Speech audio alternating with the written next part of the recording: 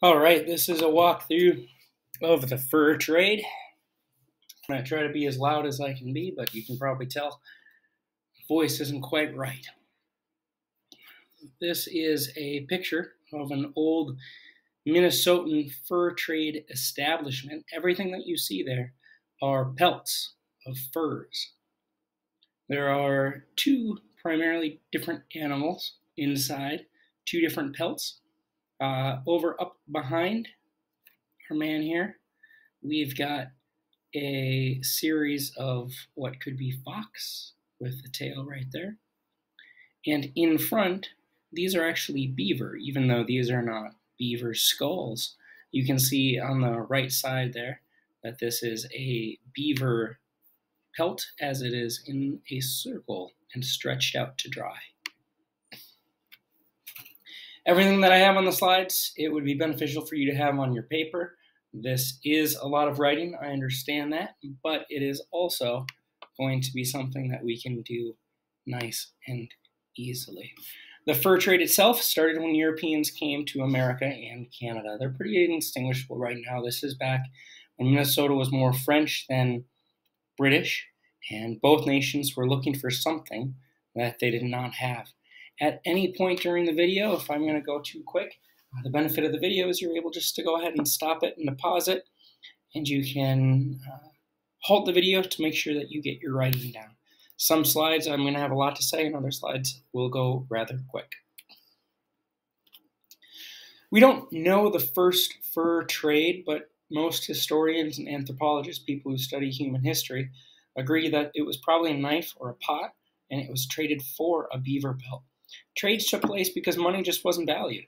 If I'm trying to get you to do something and you're super duper rich, you're not going to do it if I offer you $10. You're not going to do it if I offer you $100 because money doesn't have a value. And when the Europeans first arrived into North America, there wasn't a point for them to offer money. Money had no identifiable value amongst the First Nations tribes. There wasn't banks all set up throughout northern Minnesota. The closest bank at this time would have been near Milwaukee. It's going to do you nothing if I offer money. So instead, in order for people to be motivated to do something, they had to be offered something that wasn't money. And so they were offered goods. And these were goods that weren't able to be produced by the Native American tribes. Often this was done by smelting. Smelting is heating up iron and copper, both metals that were prevalent within the Canadian Shield and here in Minnesota. However, the technology and the ability and the knowledge to combine that to create steel, that wasn't prevalent within the North American First Nations cultures. And so when the Europeans came over, they offered metal items which were not able to be created here within the borders of Minnesota. That changes later on, and people end up doing a lot of smelting, especially along the Mackenzie River, way up north in Canada. A few years will go by, we're talking 50 to 60 years, and we're also talking the fur trade. We can begin that in the mid-18th century and continue it along. But smelting is not really going to take over. It's going to be easier to trade something for the items that you'd want. The fur trade worked because both nations wanted something. And the First Nations had furs. They wanted pots and knives and metal items. And the Europeans, they had the metal items. They wanted the furs. Why would they want furs? For these glorious beaver hats. These are super popular. Think about this being the modern equivalent of a Hydro Flask or a new iPhone or a new Android phone. This is the hip item. This is what everybody would want. It shows status.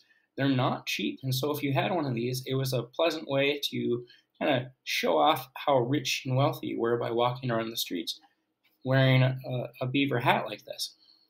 They're very water repellent as well, and each beaver hat is a mix here between two different pelts.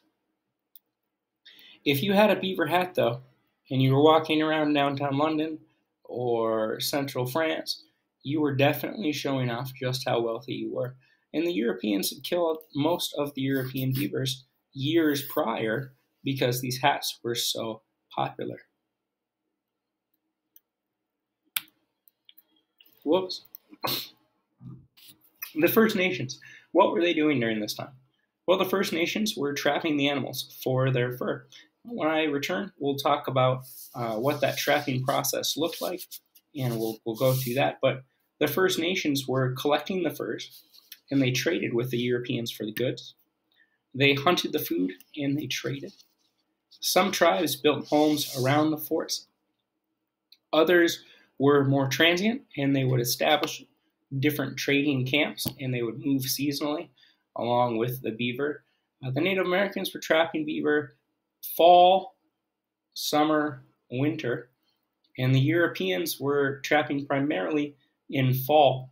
They were learning a little bit more with the Native Americans, excuse me, as time went on. The coureurs de bois. This means runners of the woods in French. These are Europeans who live a primarily native life. They're going to live with First Nations often. They are going to create and start families with First Nations individuals. They're very much independent, and they very much have no permission to be there. These are the precursor to the voyageurs, but these are going to just be kind of the 18 to 24-year-old men in New France or Paris that don't feel like they fit in with what city life will be like. So when they come over to start a new life, often through Montreal and Quebec, they're going to come down through the St. Lawrence Seaway, establish their own families in areas which will become modern-day Ontario, Manitoba, Minnesota, Wisconsin. And they're going to start trading and trapping with the Native Americans. It's key to keep in mind they've got no permission to be here. Minnesota, you weren't allowed to settle officially, and so to have somebody like a coureur de bois on the land, they were doing so without permission from either the French or the modern U.S. government. Women in the fur trade played an important role as well, and the First Nations women were unrecognized but incredibly crucial to the fur trade process. Women often were the individuals who cleaned and they guided, they interpreted for the Europeans. They would do so either independently or with a coureur de bois, which could have been, in some cases, the husbands. Women were responsible for everything else that was happening. The fur trade is pretty darn extensive and exhaustive. It takes a lot to go through and capture a beaver and to find where the beaver lodges would be, especially in the wintertime. In the wintertime, you could imagine this process as finding a frozen lake, looking for a bulge over the lake, and then you would take a spear and you try to kind of pincushion the bulge and hope that you get a beaver. This would take hours. Then you have to get out the beaver from the frozen lodge. As this is going on, of course, in winter there's less sunlight, and it took somebody else to provide for all of the other sustenance, such as the cooking, the providing of a camp, working through all of the materials that were not part of the fur trade, and this was often the role of the women. Marriages were used to hold the two worlds together. These were marriages not of love. These are marriages of economics, marriages of alliances, a word that we looked at last week.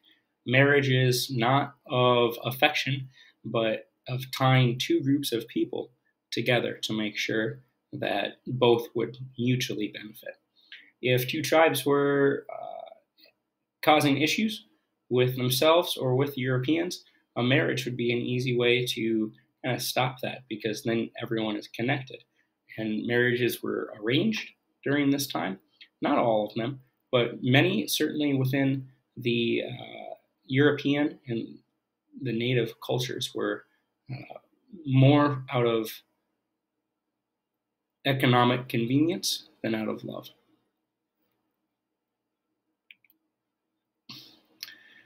Here we have a map of Minnesota, and you'll see that these are also our fur trade posts.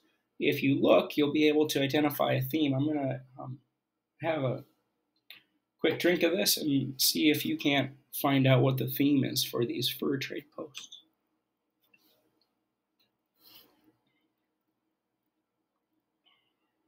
All right. My throat's just killing me, so having something to coat here is quite helpful. If you look at the fur trade posts, they're all on water. And this makes sense because it's way easier to carry something over water than it is to carry it over land. If you're able to put a fur post on water, and then you can load up a canoe, which was the historical version of a semi or a freight car on a train, and that beats having to carry it personally. You'll also notice that there's quite a lot towards the north. Snake River Fur Post. This is a good one if you ever drive up towards Duluth. You and your family can stop at Snake River. This is a Minnesota state park in a fur post. You'll also see the Traverse des Sioux just down the street from us. There was one there too. We have 4 pages of maps here. Not much that we have to worry about writing down. But you'll see that the furs and pelts follow this green line. The furs go over to Europe. After that, with the trade, those metal items come back to North America. And those metal items are going to be the ones that are traded in. The furs also went even further, and they go out of Europe around to Asia, at which point spices from Asia would make it back to Europe. Sometimes silks and dyes as well, but primarily spices. Here's the entire fur trade. You can see it's a worldwide trade, not just one from Minnesota to Europe. This is a trade that expands the entirety of the world, tying everybody together. I've seen one estimate that says 1 in 5 people were directly employed by the fur trade at the height of when the fur trade was going along. 1 in 5 people in the world. What do you think the most powerful company today would be? Maybe give you a moment to think about that, but I think it might be like Facebook or Google, Amazon. At the time, the Hudson Bay Company is king. This is the most powerful company in all the world. It controlled most of the fur trade in North America. The John Jacob Astor Fur Trade Company tried to control some, but it didn't quite work out, and it quickly succumbed to the Hudson Bay Company. This is a very controlling company. It's still around today. You can still purchase items from the Hudson Bay Company. They're known for their very high-end quality product. It's a pretty wealthy store. You're not going to go in there with just a few bucks. Their products will last a long time, but they got their start during this fur trade, and they were quite controlling. One of their favorite strategies to control somebody was to take the prices and make the prices so high that at the end of the year at a rendezvous, when all the fur traders were back together and they were buying new materials for the upcoming year, that at the end of the year, they would go through and you'd have to buy your supplies for next year, but the supplies would cost just enough that you had no choice but to work for them again. This is the same strategy used by sharecroppers in the South at the end of the antebellum era.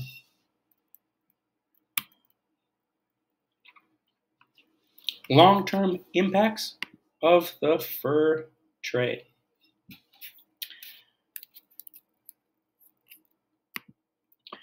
Their establishment of French and European settlements.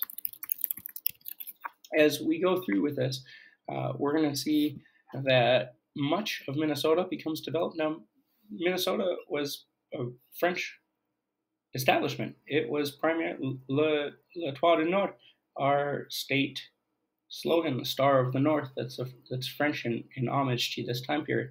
But lots of Minnesota became developed during this time period. If you go up north, you're going to see some town names that have connections to French cities and establishments there. The population boomed in Canada.